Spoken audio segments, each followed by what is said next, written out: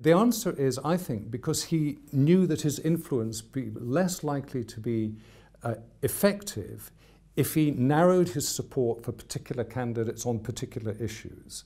And he did on occasions do that. And one most important, I think, is in 1948 when he supported Henry Wallace for who was a third-party candidate in the American presidential election. He's not a household name now, but he was at the time. But even there, Einstein was calibrated his support. And when he was asked to subscribe or sign a public letter opposing NATO, which he did oppose, the formation of NATO, he held back from associating himself with that particular letter that initiated by Wallace because he didn't want to be tied too closely to a particular political position. Rather ambivalent, he walked a fine line.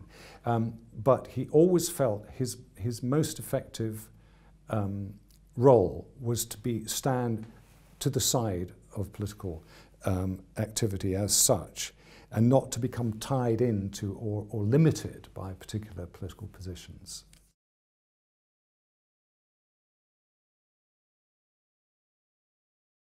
Short answer to that is no. I think because then he would simply have been one other voice among many political advocates and political, party political opinions. In politics, much more is involved than politics. And he embodied that something else that's involved in politics, which is to say a moral stance which takes you above and beyond the day-to-day political battles. And carries some authority. Of course, people have accused Einstein of being a windy idealist and not being sufficiently related to practicalities of day-to-day politics. But I think his effectiveness, as I say, came from an element of detachment, of independence, of the uniqueness of his voice as a kind of humanitarian moral voice in the 20th century. At the end of the war, there was this huge desire to see some major institutional international changes to try and stop war happening again. So the UN is formed and all its associated institutions. And in that context, Einstein's voice was kind of pushing towards in that direction. He was ahead of the game, if you like, more radical than the official positions, but he was in the same ballpark.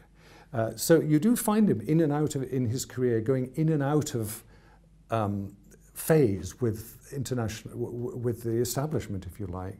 For short periods, he's in tune with the desire to get rid of war. Then the establishment gets rather, things happen, they get turned away from that radical position, and his voice becomes rather on the margins again.